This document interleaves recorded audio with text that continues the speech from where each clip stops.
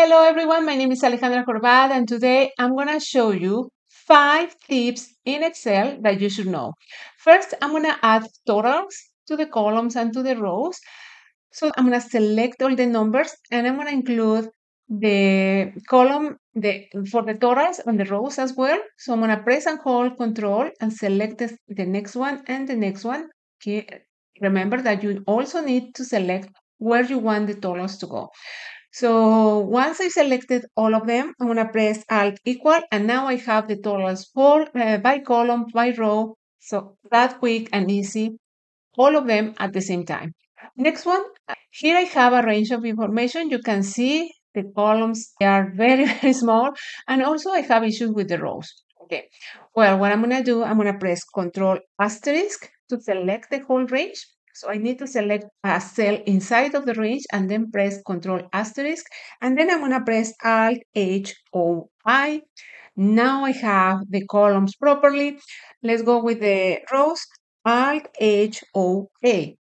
There we go. Now we have our information properly adjusted. Next, let's highlight the formulas that I have inside of this range. I'm going to press Control Asterisk again to select the whole range. I'm going to press Control G, the shortcut for go to. I'm going to select Special. I'm going to select Formulas. I'm going to say OK. Now, these are the cells with formulas. I can just select a color here. And now I have highlighted only those cells that have a formula in. So look, all of them have a formula. Perfect. That quick and easy. And now that we are with Control G, I'm going to go to the next tab. And now I want to highlight the errors. So let me zoom in a little bit. Same thing inside of my range. Control Asterisk to select the whole range.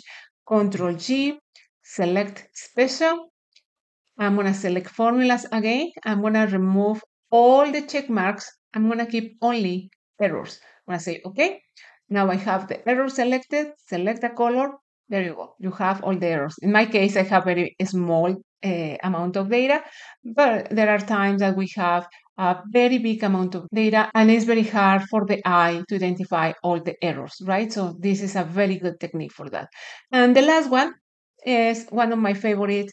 Every time that you want to write something in several cells at the same time, it can be a formula, it can be text, it can be numbers. Select a range, press and hold Control and select everywhere that you want that text or that formula or that number to go. In my case, I'm going to say hello and Control Enter.